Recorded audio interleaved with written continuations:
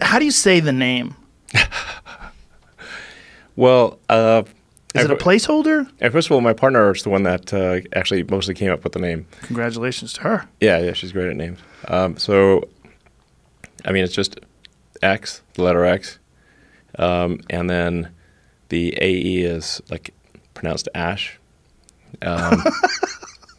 Yeah, and then A12 is my contribution. Oh, why A12? Archangel 12, the precursor to the SR-71, coolest plane ever. It's true.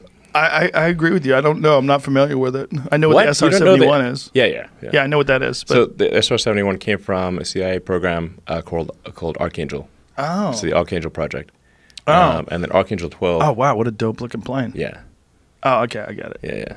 Well, as a person who's very much into aerial travel, as you are, that's perfect. It's pretty great. Yeah, pretty great.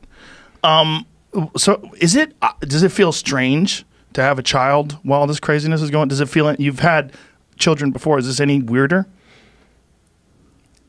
It's actually, I think it's better being older and having a kid.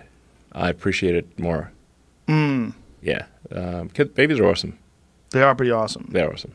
I mean, also, I've spent a lot of time on AI and neural nets, and so you can sort of see the kind of the brain develop, which is, you know, what an AI neural net is trying to simulate what a brain does, basically, and you can sort of see it learning very quickly.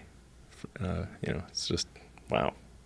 See things fire. So you're talking about the neural net. You're not talking about an actual baby. I'm talking about an actual baby. But both of them. Yes, but the word neural net comes from the brain. It's like a net of neurons. So, you know, it's like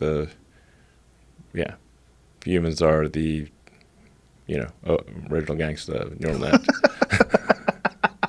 That's a great way to put it. Yeah.